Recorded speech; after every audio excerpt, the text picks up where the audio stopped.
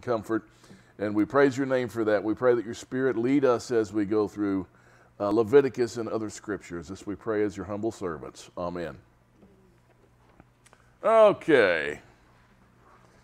We're on Leviticus chapter 11. Now, this chapter is one of the high points in Scripture, but it's one of the most ignored chapters by the majority of the world.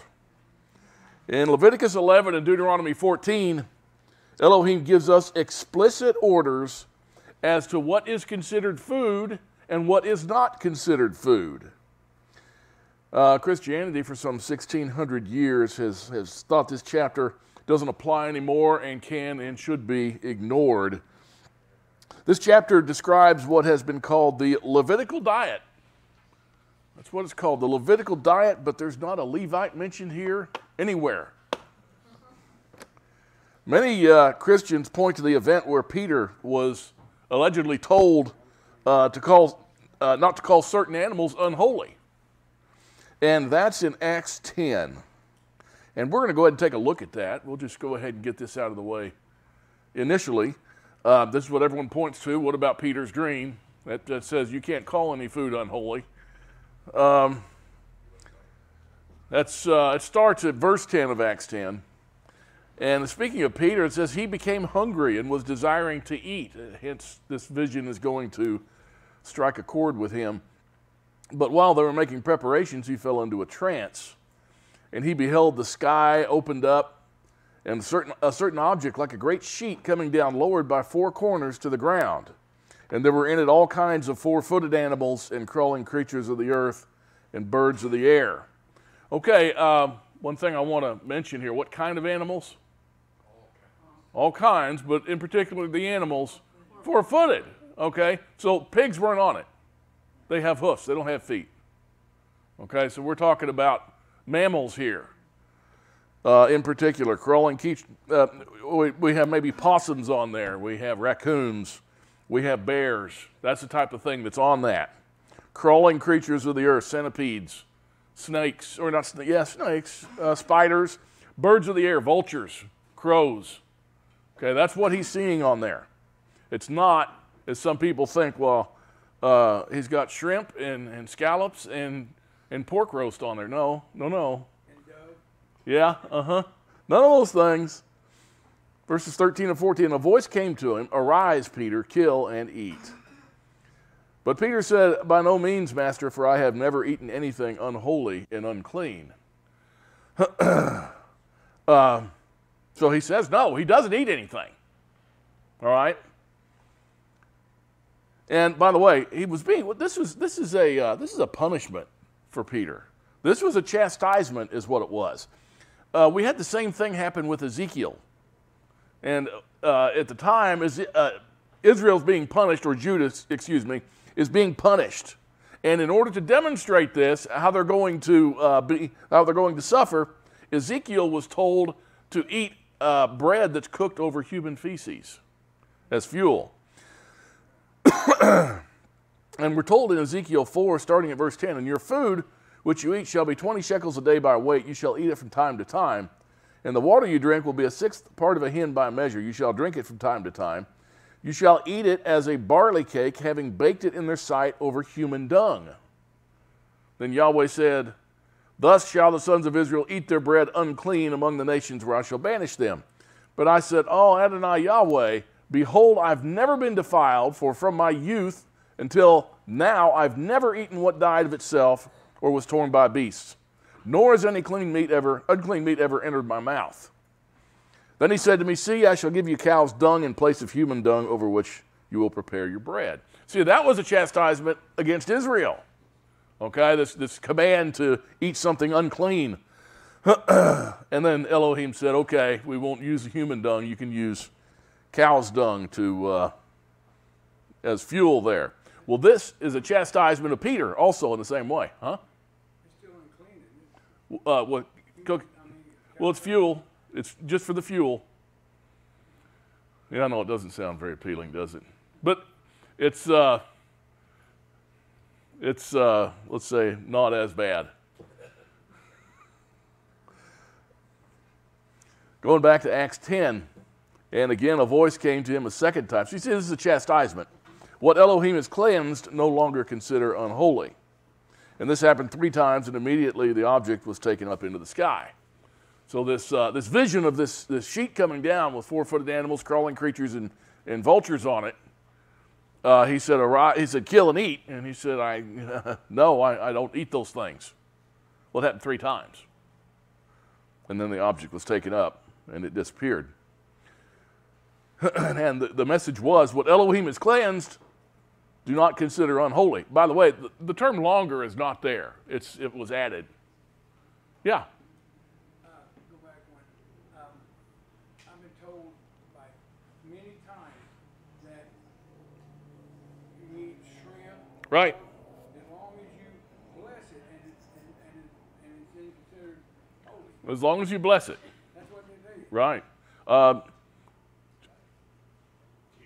You can have sex with a prostitute as long as you pray first. So it's the same logic. Same logic. Yeah. So Elohim will bless that, right? You can murder somebody, but if you pray first, it's quite all right. Maybe I should use that instead as a reference. But that was just the first thing popped into my mind. Verse 17, now while Peter was greatly perplexed in mind as to what the vision he had seen might be. So we got Peter here, just had his vision. He has no idea what it means. No idea what it means. He's perplexed. Behold, the men who had been sent by Cornelius, having asked directions for Simon's house, appeared at the gate. Verse 18, and calling out, they were asking whether Simon, who was also called Peter, was staying there. And while Peter was reflecting on the vision, the Spirit said to him, behold, 3 men are looking for you. That's why this occurred 3 times, okay? Because 3 men are coming to get him. They're Gentiles, by the way. But arise, go downstairs and accompany them without misgivings, for I have sent them myself. So he's told, just do what they say. All right, I sent for these guys.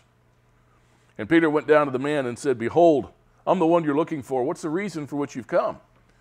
And they said, Cornelius, a centurion, a righteous and Elohim-fearing man, was well spoken of by the entire nation of the Jews, was divinely directed by a holy angel to send for you to come to his house and hear a message from you.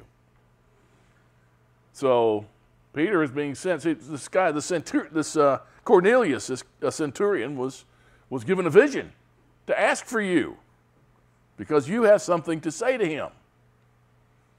Verse 23, so he invited them in and gave them lodging. And on the next day he arose and went away with them, and some of the brethren from Joppa accompanied him. And the following day he entered Caesarea. Now Cornelius was waiting for them, and he'd called together his relatives and close friends. So they're waiting on him. They know he's coming. And when it came about that Peter entered, Cornelius met him and fell at his feet and worshipped him. But Peter raised him up, saying, stand up, I too am just a man. And he talked with him. He entered and found many people assembled. Cornelius knew that Peter was an important guy.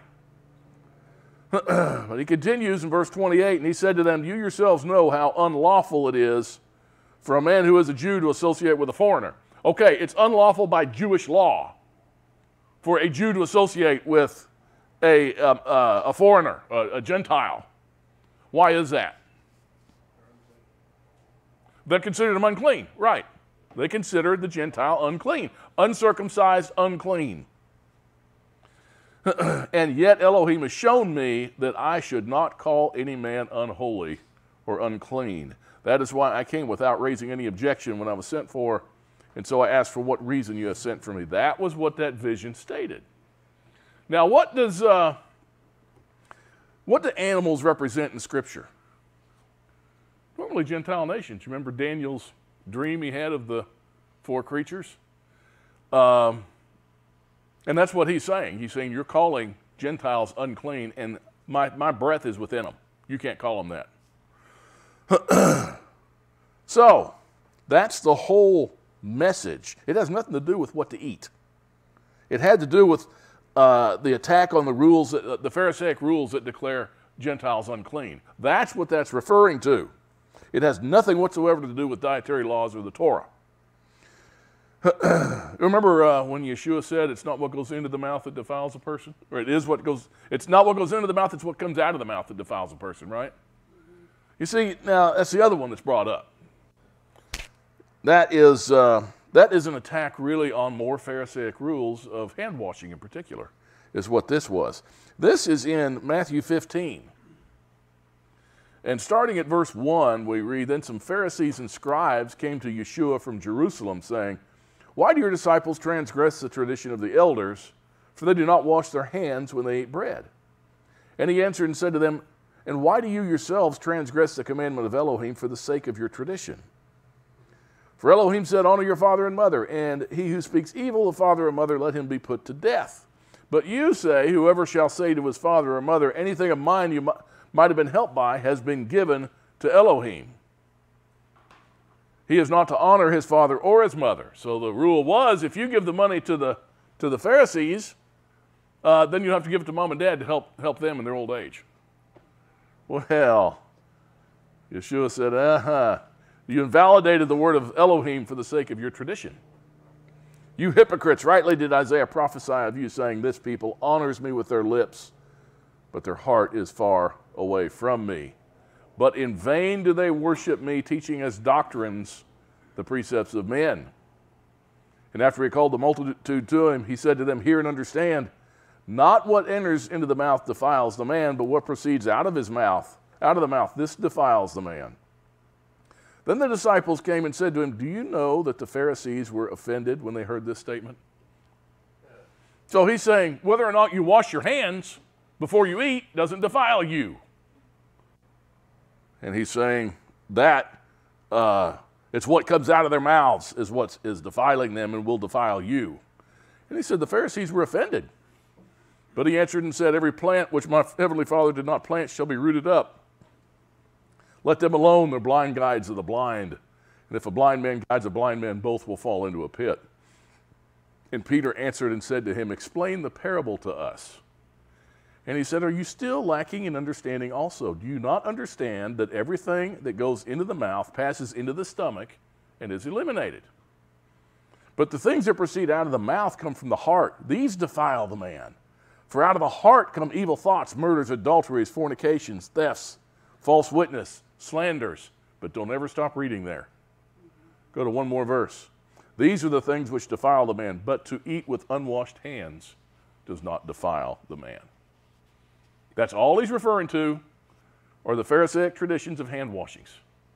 Mark chapter 7 goes into that also. It leaves off that last phrase, though. It's important to go to Matthew to get that last phrase, to realize he's still talking about the hand washings. Okay? They don't keep reading either. They think right there, it says, I can eat anything, and whatever goes in my mouth is okay. Right, but they don't keep reading. Yeah. They stop. See, we're not obedient to the Father by looking at little buzz phrases in Scripture. Okay, that doesn't tell the story. What is probably the most famous, most quoted passage in Scripture? What do you think it is? Everyone has their opinion. John 3:16. Okay, let's get away from John 3:16. One more, just a phrase that probably the most commonly close. Let he who is without sin cast the first stone. That's the one I've heard the most, I think, in my life. Yeah, it's not even in the Bible. Yeah, it's not even in there. Yeah, it's not in any of the ancient transcripts. It was inserted centuries later. That whole thing about the woman caught in adultery. But keep in mind, Yeshua is saying it's not a sin to not wash your hands before you eat. And by the way, this hand washing is not about getting your hands clean. You're supposed to have your hands clean and washed before you do this ritual hand washing. All right, it is a tradition that they do. And you go through and you pour water on with your right hand onto the left 3 times and onto the right 3 times, and then you wrap the hand. It's a ritual, okay? A certain way of doing it. And there are Messianic groups that do that. I mean, after they read the Torah and half Torah and the Brit Hadashah portion, they go and have potluck or whatever, they'll stand in line and do the hand washing first. I don't know. But people use a phrase or two from Paul's letters to justify their sinful habits of eating poisonous things. Peter warned us against using Paul's letters to justify our lawlessness. And this is in 2 Peter 3, starting in verse 13. This is the only place in Scripture where we receive a warning about another part of Scripture. And it's very much needed. Starting at verse 13, but according to his promise, we are looking for new heavens and a new earth in which righteousness dwells. Therefore, beloved, since you look for these things, be diligent to be found by him in peace, spotless and blameless.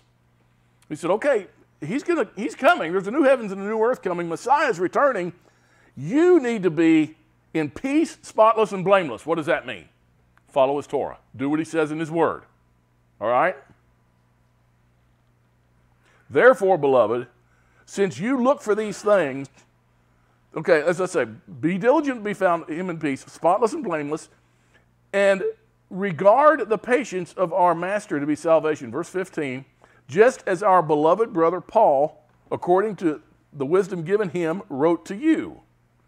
So he's saying, just like Paul wrote to you, be blameless, spotless, sinless, be obedient to the Torah. According to the wisdom given him, he wrote to you, as also in all his letters, speaking in them of these things. And if you read 2 Peter, he talks a lot about don't sin. Be obedient to the Father's word over and over again. He said Paul's letter speaks about these things too.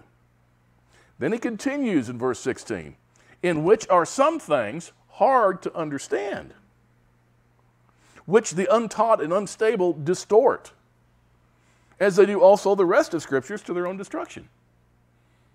He said, now Paul tells you to be sinless and to be obedient to the word, to be obedient to the Torah, but some of these things, Peter says, it's hard to understand what he's saying. I know what he's talking about. He's talking about the letter to the Galatians more than anything. And he said that these people that are untaught and unstable, they distort this. They distort Paul's letters. They distort all the Scriptures to their own destruction. You therefore, verse 17, beloved, knowing this beforehand, be on your guard, lest, being carried away by the error of unprincipled men, you fall from your own steadfastness. That does not mean unprincipled men. It means lawless. It's a thesmos. The A in front of it means no. It means lawless. Lest being carried away by the error of lawless men, you fall from your own steadfastness. Okay, be careful with Paul's letters. That's what he says. Be careful with them. So, with that in mind,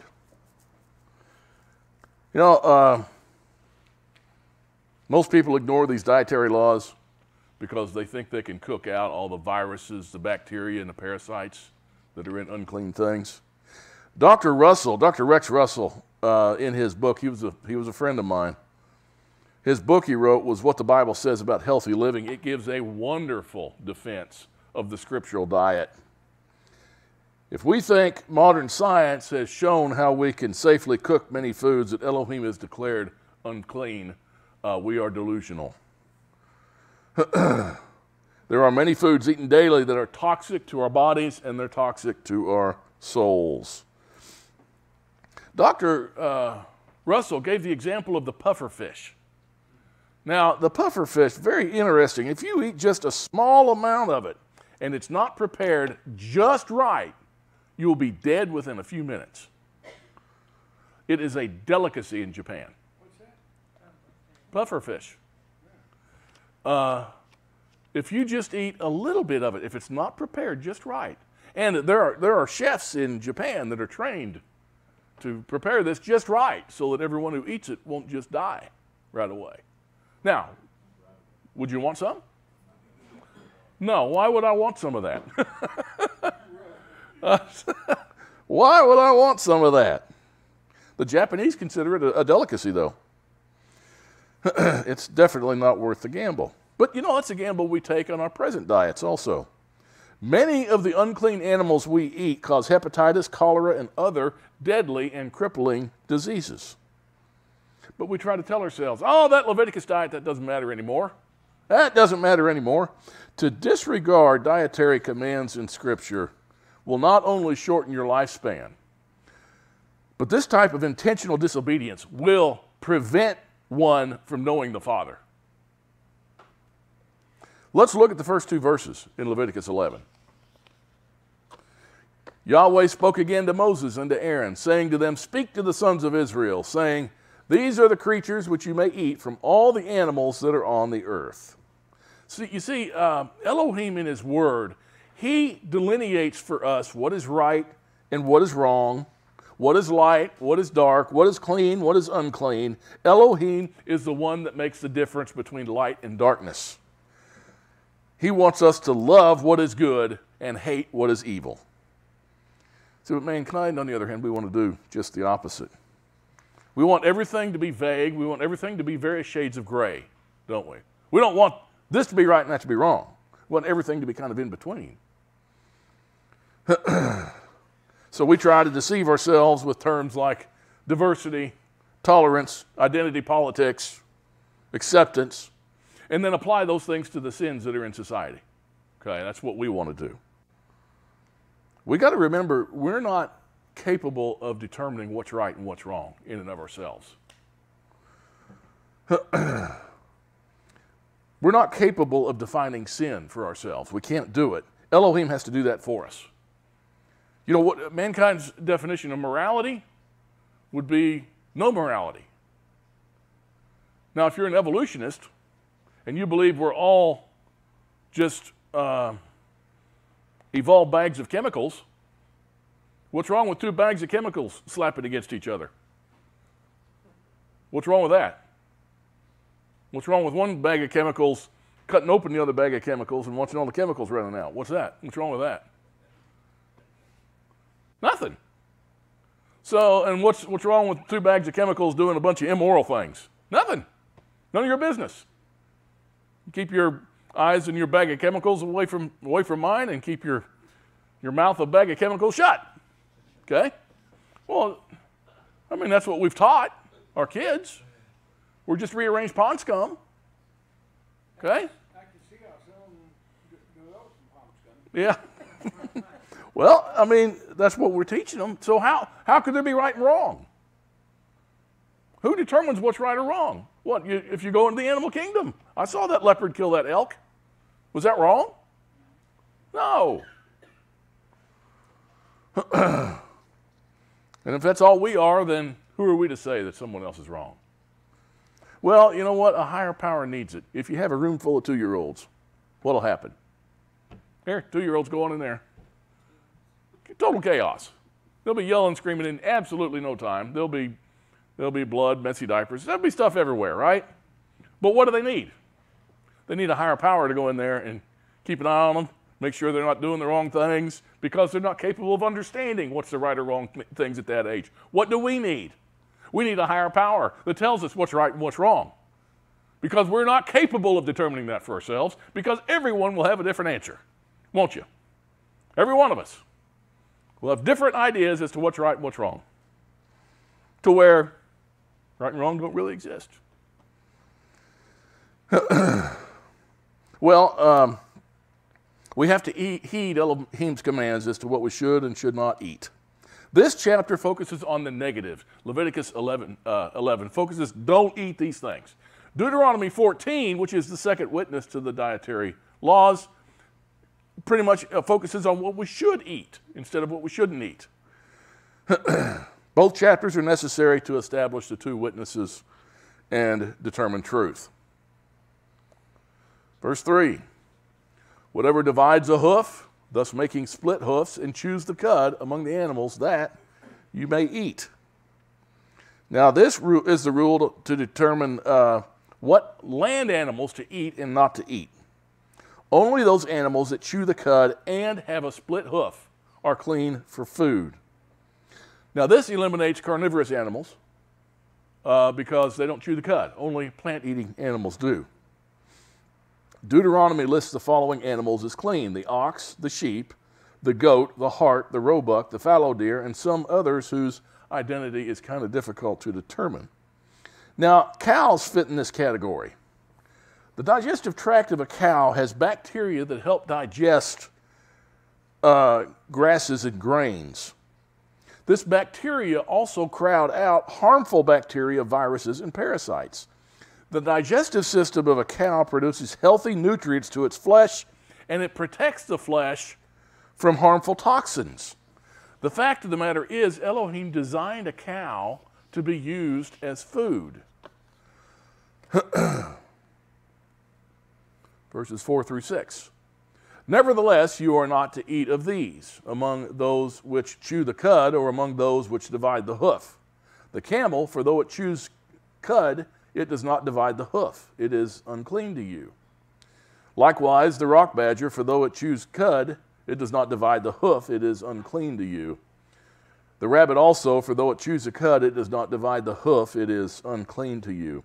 Okay, the rock badger, or depending on your translation, or coney, or rock hyrax in other translations, is the Hebrew word shaphan, and it's an unknown animal, so they inserted the word rock badger in there. So they'll do that sometimes. If they're not sure what it is, they'll think of something that they can relate it to today and just insert that in there. The Hebrew word arnabeth is translated as hare and rabbit, but it's not a hare or rabbit because hares and rabbits don't chew the cud. They appear to, you know, little cute mouths moving around, but no, they're not chewing the cud. So it's probably some creature that's now extinct. We don't know what it was. The message here is that only land animals that were created for food are those which chew the cud and have the split hoof. Verse 7. And the pig, for though it divides the hoof, thus making it a split hoof, it does not chew the cud. It is unclean to you. Pigs are filthy. They are unclean animals.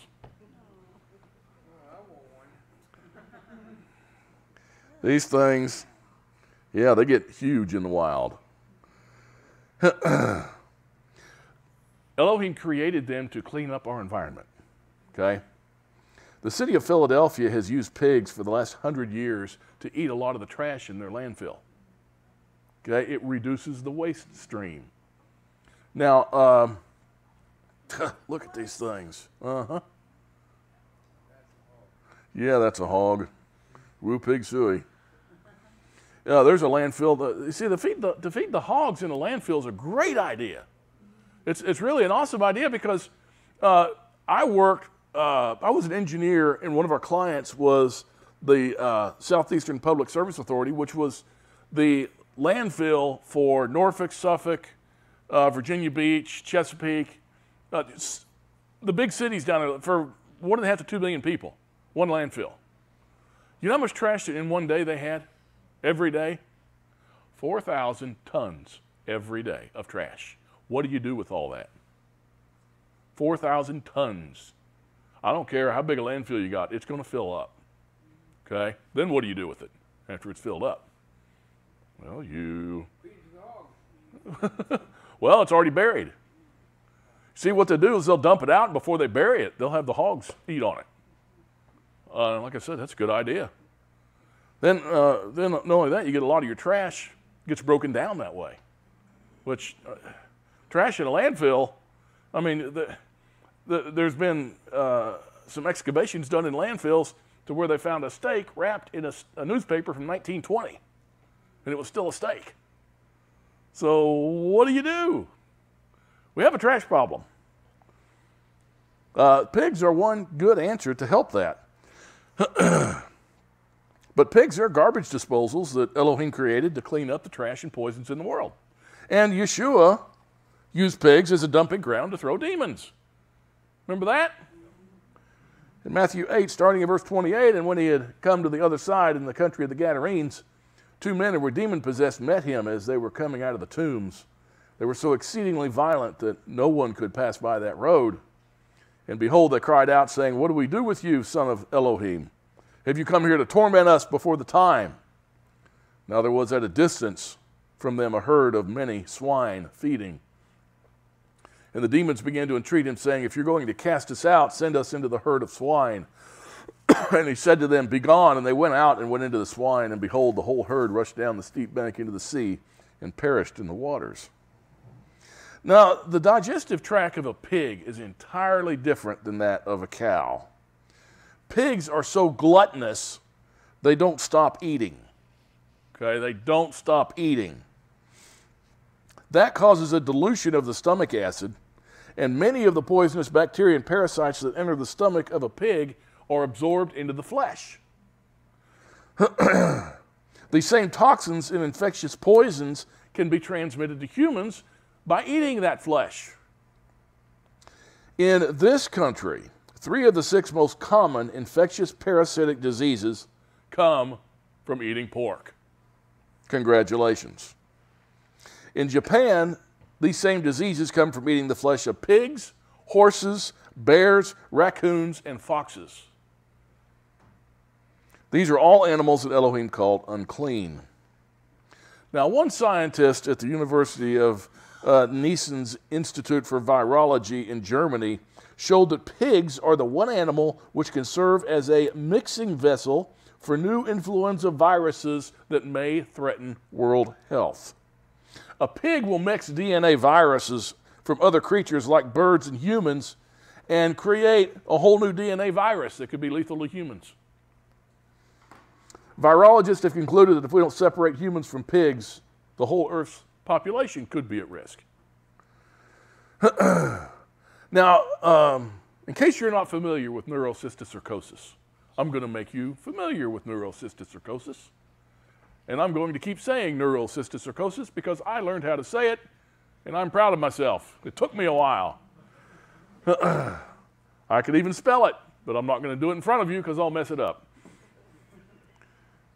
But this is an article from the Huffington Post. You've heard of disgusting 20-foot-long tapeworms living inside people's intestines, but it turns out their larvae are even more horrific, and they could be eating holes in your brain right now undetected.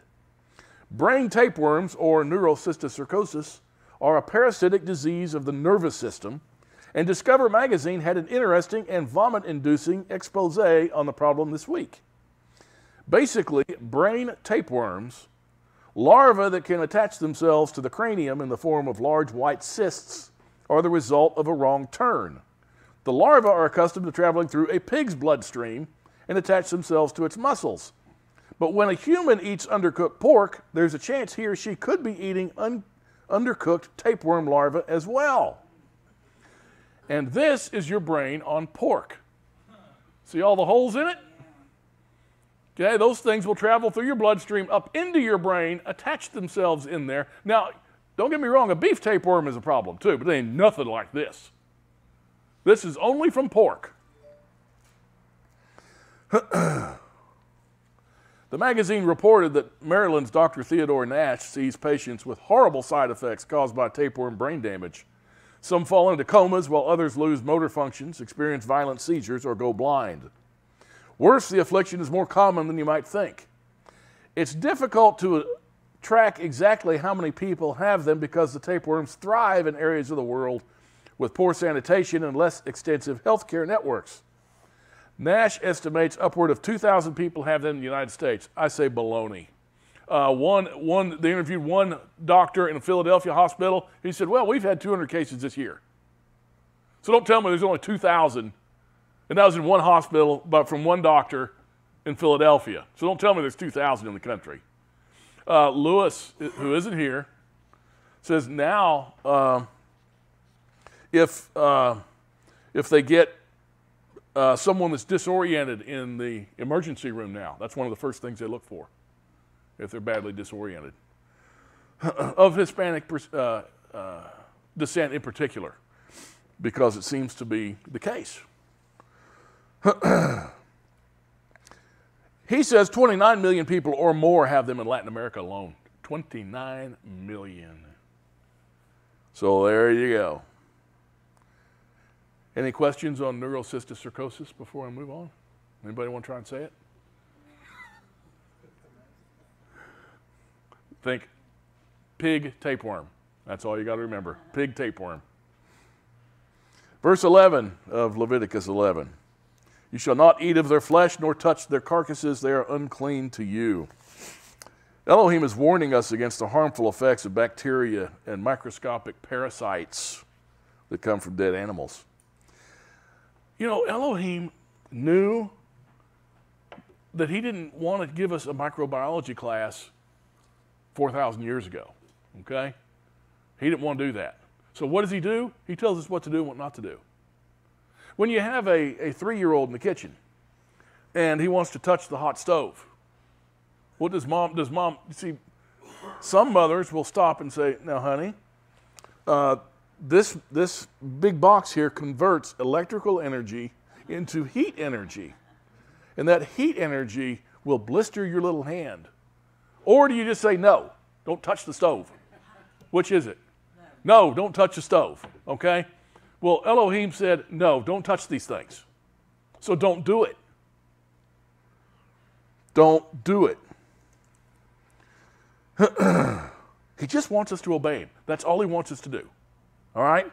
In Exodus 15, verse 26, we read, and he said, if you will give earnest heed to the voice of Yahweh your Elohim, and do what is right in his sight, and give ear to his commandments, and keep all his statutes, I will put none of the diseases on you which I have put on the Egyptians, for I, Yahweh, am your healer. Why did the Egyptians have all those diseases? You know, they've analyzed the mummified remains from ancient Egypt. There's hundreds and hundreds of them. And Dr. Russell pointed that out in his book. You know, they suffer from the same illnesses and problems that we in Americans have today. They had the same digestive problems. They had the same venereal diseases. They had the same blah that we have today that we're dying of. What's that? Yeah, things haven't changed much. But he says if you do what I say, those diseases, you won't get those diseases. All right? Isn't that interesting? Isn't that interesting? And we're going to get to the sexual chapters in Leviticus too. They're going to tell us, don't do this, don't do that. Don't ever do that, and that, and that, and that. And that's all we seem to be doing, are those things that he said not to do.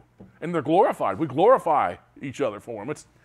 It's horrifying what we do. Like, for instance, what do you think we're doing to people's lives when we encourage homosexuality the way we are? What's the average lifespan for a homosexual man, for instance? It's about mid-50s. Mm-hmm. Yeah. And there's a lot of controversy on that, but that's how it appears to be. It's going to be a short life. It's going to be a miserable life. But we seem to glorify it for some stupid reason. Verses 9 and 10, these you may eat, whatever is in the water, all that have fins and scales, those in the water, in the seas, or in the rivers you may eat. But whatever is in the seas and in the rivers that do not have fins and scales, among all the teeming life in the water, and among all the living creatures that are in the water, they are detestable to you. Now this is the rule for creatures in the water. You can eat everything that has fins and scales. Yeshua himself even mentioned this in Matthew 13, verses 47 and 48. Again, the kingdom of heaven is like a dragnet cast into the sea and gathering fish of every kind. And granted, this is a parable, but he says, and when it was filled, they drew it up on the beach, and they sat down and gathered the good fish into containers, but the bad they threw away. Well, what would be the bad fish? Unclean fish. Yeah, unclean ones, right. Like that. Like that one. Okay, you know where this guy got this? That's two pictures of him. You know where he caught this? In a pond. He caught that in a pond. I've seen him on Lake Shepherd Springs up there. Verses 11 and 12. And they shall be abhorrent to you. You may not eat of their flesh, and their carcasses you shall detest. Whatever in the water does not have fins and scales is abhorrent to you. That includes shellfish. You know, we lived in Virginia Beach for several years. There were numerous raw oyster bars there, and there wouldn't be a month go by where another restaurant in the area was shut down for hepatitis. Okay, it just always happened. Shellfish are notorious carriers of cholera. Shellfish can be placed in a body of water that's contaminated with cholera bacteria, and in a few hours that water will be clean. All the bacteria will be gone. Where'd it go? It went in the shellfish. Okay, that's what they're for. Elohim created shrimp, oysters, crabs, scallops, and mussels to purify water from chemicals, toxins, harmful bacteria, parasites, and viruses. We don't live in a bay area, but if you ever have, they'll talk about the crisis of pollution in bays.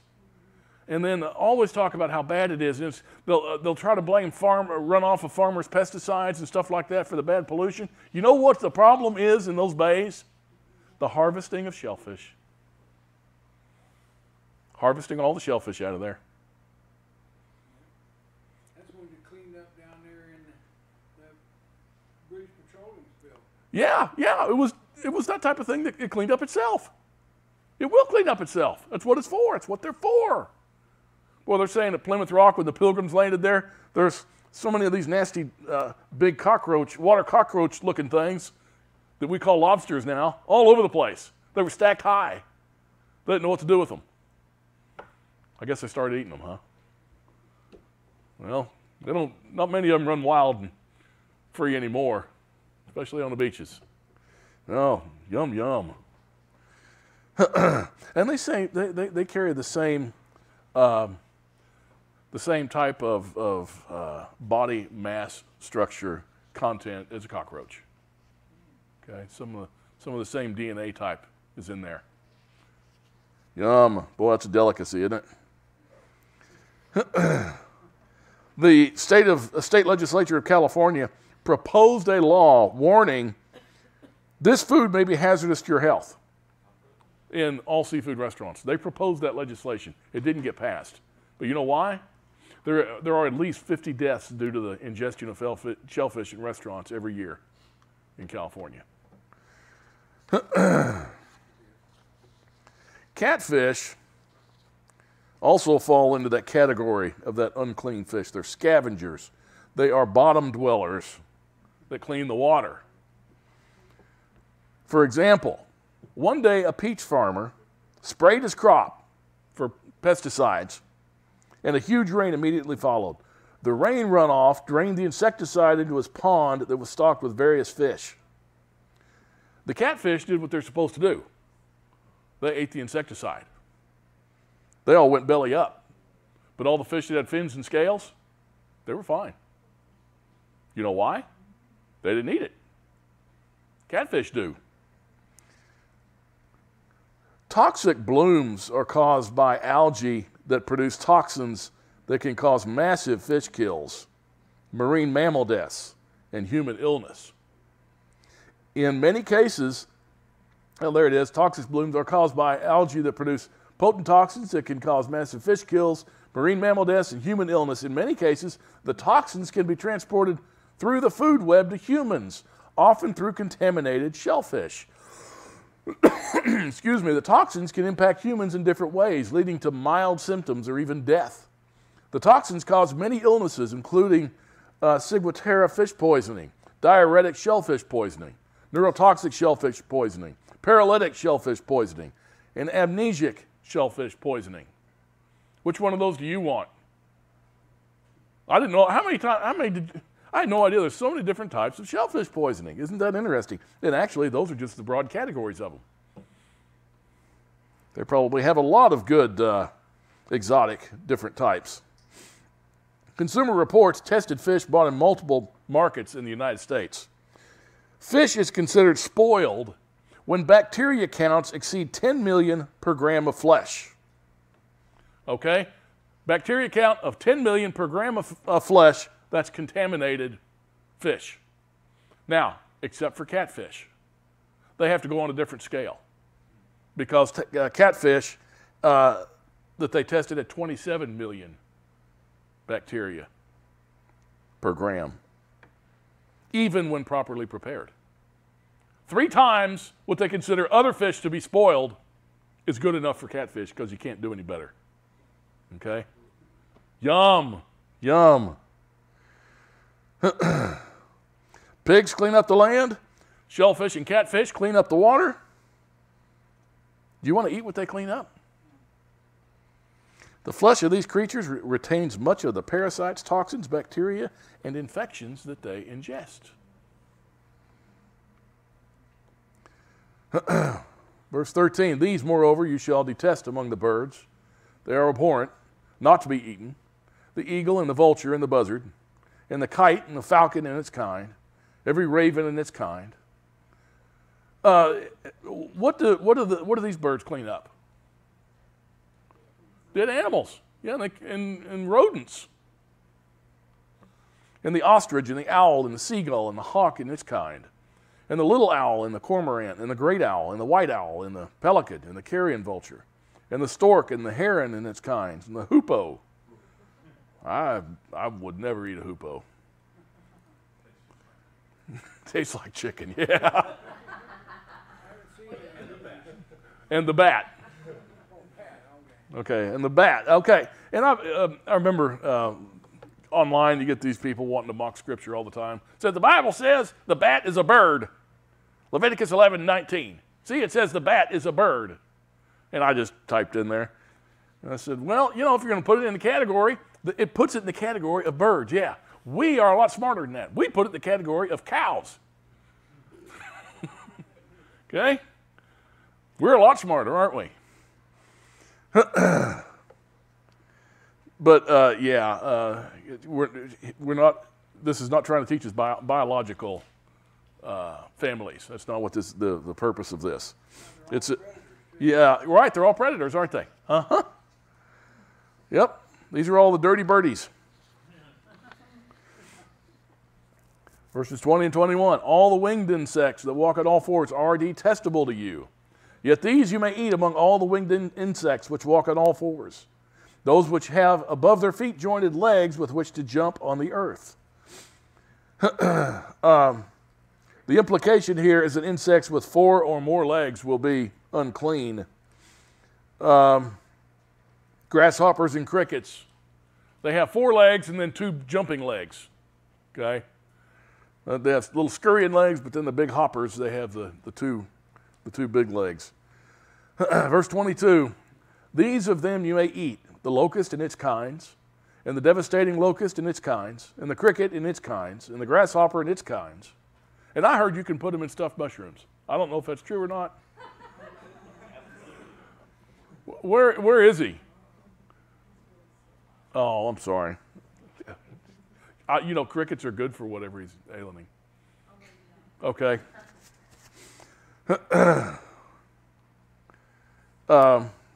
You can safely eat these insects. John the Baptist had the correct diet when he came out of the wilderness. Matthew 3, verse 4. Now John himself had a garment of camel's hair, and a leather belt around his waist, and his food was locusts and wild honey. Well, there you go. Verse 23 of Leviticus 11. But all other winged insects which are four-footed are detestable to you. Now there are 11 main types of locusts known to exist, but only certain types are clean. And if anyone's interested in researching which ones are clean and which ones are unclean, go ahead and do the research. Okay, and I'll back you all the way. I, for one, don't care. I don't think I'm going to eat the good locusts and avoid the bad. I'm just going to play the locust thing safe. There you go. Look good? Verses 24 and 25. By these, moreover, you will be made unclean. Whoever touches their carcasses becomes unclean until evening. And whoever picks up any of their carcasses shall wash his clothes and be unclean until evening. The carcasses of dead insects are unclean. Touching them makes one unclean until evening. Verse 26, concerning all the animals which divide the hoof, but do not make a split hoof, or which do not chew cud, they are unclean to you. Whoever touches them becomes unclean. Also, whatever walks in its paws, among all the creatures that walk on all fours, are unclean to you. Whoever touches their carcasses becomes unclean until evening. And the one who picks up their carcasses shall wash his clothes and be unclean until evening. They are unclean to you. Dead carcasses of unclean animals, are especially dangerous. Dead flesh quickly picks up disease and bacteria, and if it's an unclean creature, they're already filled with it. So it multiplies quickly. Elohim's provision for someone infected is for them to wash themselves and wash their clothes. You know, what is the best way to prevent communicable diseases? Hand washing. Clean clothes and clean body. Wasn't that amazing? See, that said it 4,000 years ago, too.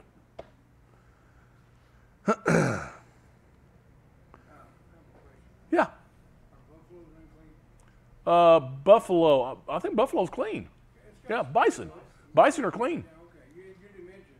Yeah, right. As a matter of fact, I think giraffes are clean, too. No, I haven't eaten any giraffe. That may be frowned upon nowadays. I don't know. Verse 29, now, these are to you the unclean among the swarming things which swarm on the earth, the mole, the mouse, and the great lizard and its kinds, and the gecko and the crocodile and the lizard and the sand reptile and the chameleon. These are to you the unclean among all the swarming things. Whoever touches them when they are dead becomes unclean until evening. These little varmints are unclean also. I don't think there's any question about that. The important thing here is not the obvious, especially if you look into it, the obvious health advice that you're getting here. That's not the important thing. The important thing is to do what Elohim says. Obedience is the key. Okay? If you have your obedient 3-year-old child and you say, no, don't ever touch that stove, and he never does, he got you a good one. Okay? He's going to listen to mom and dad.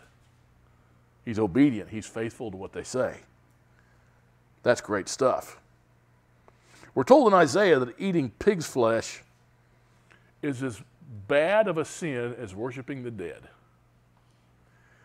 In Isaiah 65, starting at verse 1, we read, I permitted myself to be sought by those who did not ask for me.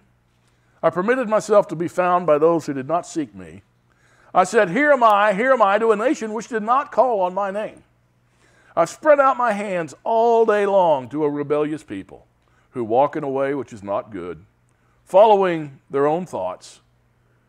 A people who continually provoke me to my face, offering sacrifices in gardens, burning incense on bricks, who sit among graves and spend the night in secret places, who eat swine's flesh, and the broth of unclean meat is in their pots, who say, you know, he's saying here, you got to look at what he's saying here.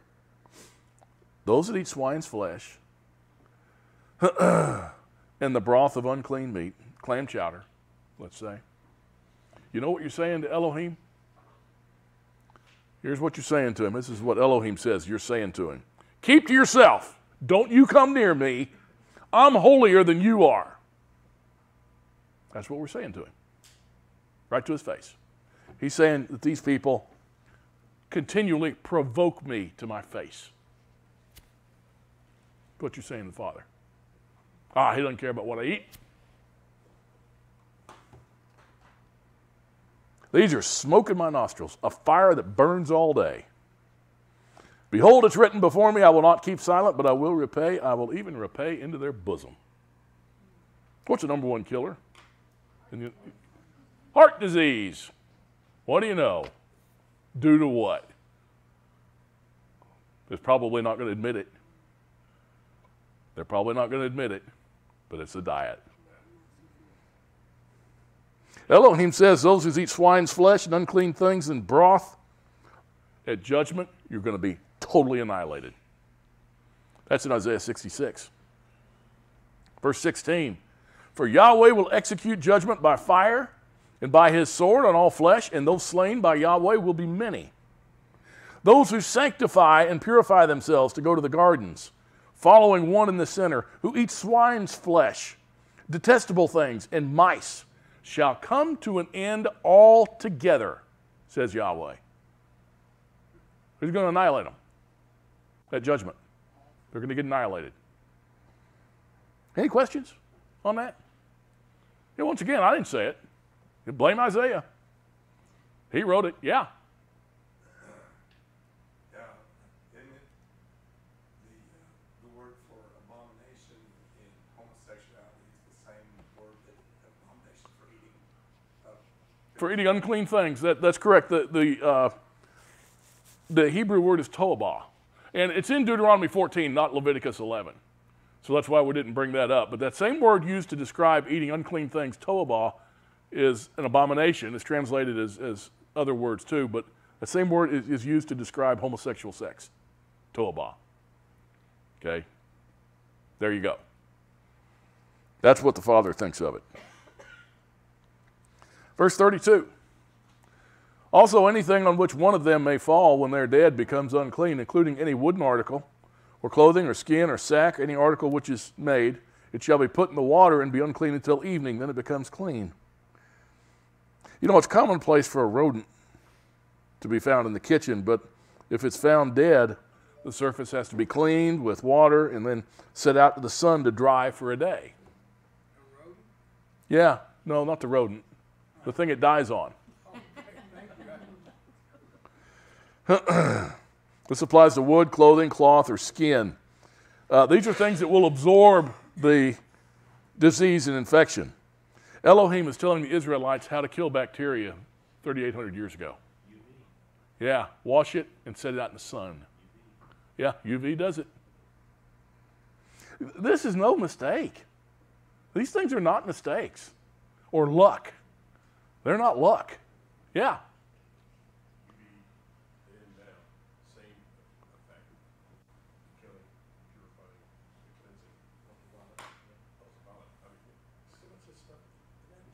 No. You painted a different color. But it's still the same. Verse 33, as for any earthenware vessel into which one of them may fall, whatever it is in becomes unclean, and you shall break the vessel. Okay, that's inside the vessel. The sunlight can't get to it. All right, so you can clean it, wash it out, but the sunlight can't get into it. And clay pottery back then, it wasn't glazed. It would quickly absorb the bacteria and the infection. So you got to break it and throw it away. You find a dead rat in it. Verses 34 and 35. Any of the food which may be eaten on which water comes shall become unclean. And any liquid which may be drunk in every vessel shall become unclean. Everything, moreover, on which part of their carcass may fall becomes unclean. An oven or a stove shall be smashed. Their uncleanness shall continue as unclean to you. The vessels and appliances are declared unclean if they find a dead rat inside. That's only good medical standard. Elohim is merely protecting them from disease and death. Deuteronomy 7, verse 15, and Yahweh will remove from you all sickness, and he'll not put on you any of the harmful diseases of Egypt which you've known, and he will lay them on all who hate you. There you go. You know, in a lot of the hospitals of several hundred years ago in Europe, the infant mortality rate was not very high. And what they would do is deliver one baby after another. You know, wouldn't wash or anything. Because, you know, you don't have to listen to Leviticus if you're a Christian. Because you don't have to listen to that. Therefore, you don't have to wash your hands after you deliver babies and deliver more and deliver more. And why are these babies all dying? Why are so many of them dying? And then it was at the Jewish places where babies are born. Guess what? They weren't dying at near that rate. Because they feel burdened by the law. Okay? They have to carry that heavy burden of doing what the law says. So they always wash blood off. They always wash their hands. A lot of washing in Torah, if you'll notice that. So, what did the Christians do? Essentially said the Jews were poisoning their wells, and that's why the kids were dying. Or something like that. Blame the Jews instead of trying to imitate them. But, you know, as the Christians in the day didn't have to obey the law, so they didn't have to wash their hands. And he says, Yahweh will remove from you all these sicknesses. and won't give you those harmful diseases, but I'm going to lay them all on those who hate you.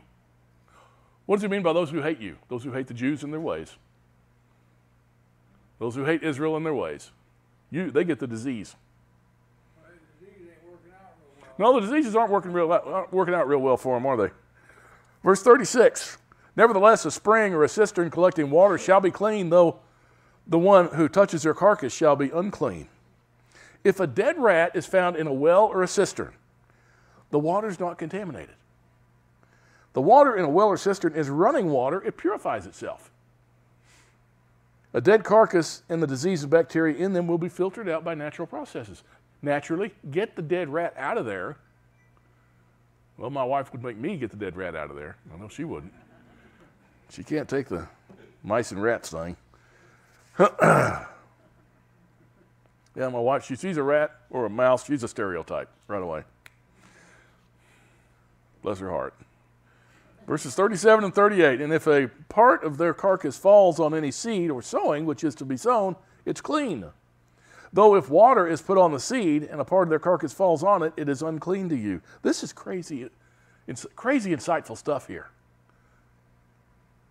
Dry seed has a hard coating to protect it, so it won't be contaminated. But when water conditions seed, it makes it susceptible to impurity. This is 4,000 years ago. Verse 39, also, if one of the animals dies, which you have for food, the one who touches its carcass becomes unclean until evening.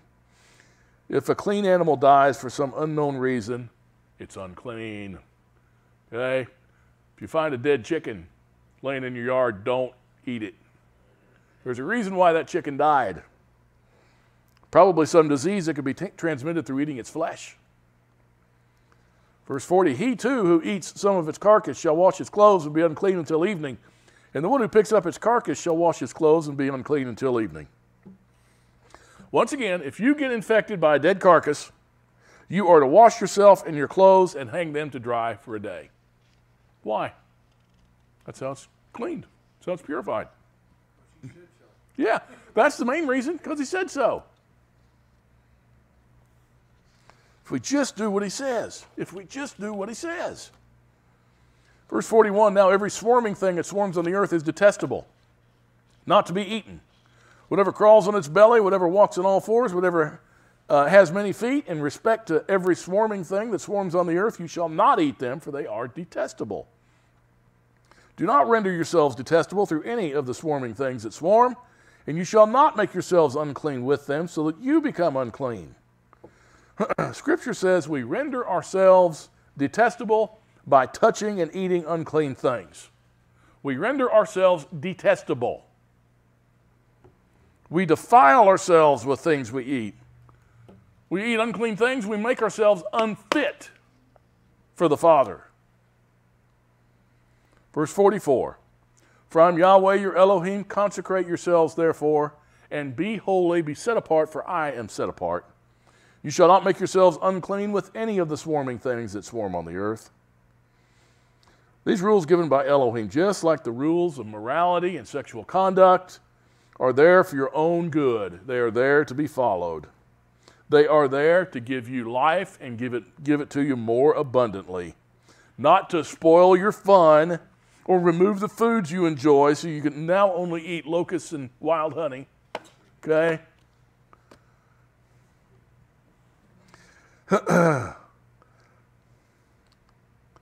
In verse 45, did it disappear? Yeah, let me read verse 45 to you. For I am Yahweh who brought you up from the land of Egypt to be your Elohim. Thus you shall be holy, for I am holy. Says it 2 verses in a row. You shall be holy because I'm holy. You are to be set apart from everybody else because he says I am set apart from everybody else. Be holy, be set aside for Elohim's use. Peter quoted this passage in reference to believers. 1 Peter 1, verses 14 through 16. As obedient children, do not be conformed to the former lusts which were yours in your ignorance. See, when we see the word lust, I remember as a Christian, I kept thinking, oh, that's a sex term. That's not what it's referring to at all. What these things you lusted at in the way the things you ate. He says, but like the Holy One who called you, be holy yourselves also in all your behavior, because it is written, you shall be holy, for I am holy. Where did he quote from? The dietary laws. You are to be set apart in all your behavior. Paul told us to avoid eating that which is unclean also. 2 Corinthians 6, starting at verse 14, do not be bound together with unbelievers, for what partnership have righteousness and lawlessness? Or what fellowship has light with darkness? I find that interesting there, the way he says this. Don't be bound together with unbelievers. What term does he tie to unbelievers? That term right there, lawlessness. Unbelievers are lawless ones. They're the ones that don't believe, per se. Or what harmony has Messiah with Belial? Or what has a believer in common with an unbeliever? Or what agreement has the temple of Elohim with idols? For we are the temple of the living Elohim. And just as Elohim said, I will dwell in them and walk among them, and I will be their Elohim, and they shall be my people. Therefore come out from their midst and be separate, says Yahweh, and do not touch what is unclean, and I will welcome you. And I'll be a father to you, and you shall be sons and daughters to me, says Adonai Yahweh. Therefore, having these promises, beloved, let us cleanse ourselves from all defilement of the flesh and spirit, perfecting holiness in the fear of Elohim. Perfecting holiness. What's that mean? Learning how to be set apart. Perfecting how to be set apart. See, I recently writing that rebuttal, it says this guy says so many things like the other apostles don't write about following the Torah, but they don't look at words like holiness. Perfect holiness in what you do. Don't sin anymore. Practice righteousness. What do all those terms mean? Follow the Torah. They all mean the same thing.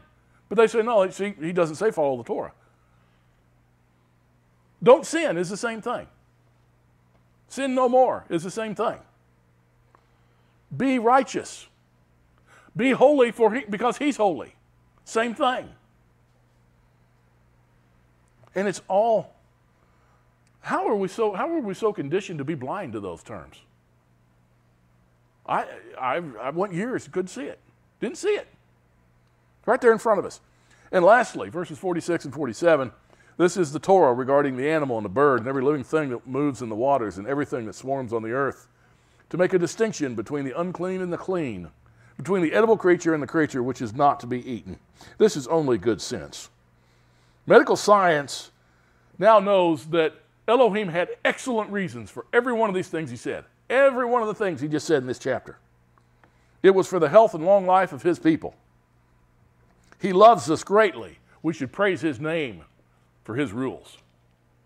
Any questions on Leviticus 14, or excuse me, 11, Deuteronomy 14, which we'll get to in about a year. Okay, we're going to take a break, and this was a long chapter, and it's going to fit well with the end of Esther, which won't take very long. So let's take a break for 5 minutes. We'll come back and look at the last two chapters of Esther.